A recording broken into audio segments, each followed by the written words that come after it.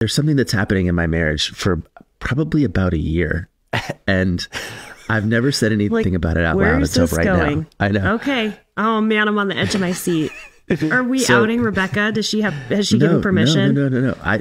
Maybe this is the part. So there's this. I wear like an eye mask, and it's just like basically a headband, literally like a sweatband that is whatever.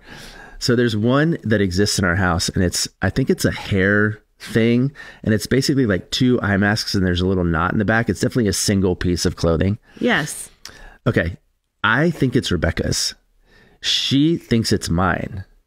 For about a year, we have been just passing it back and forth to each other, like without saying a single word. I mean, like literally nothing. So this last time I found it in my drawer right before she left for her trip. And I was like, I just put it in her suitcase.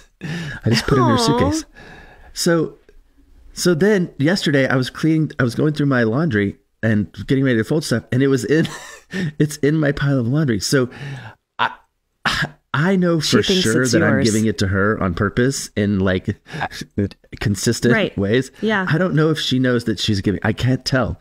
I don't know. Yeah.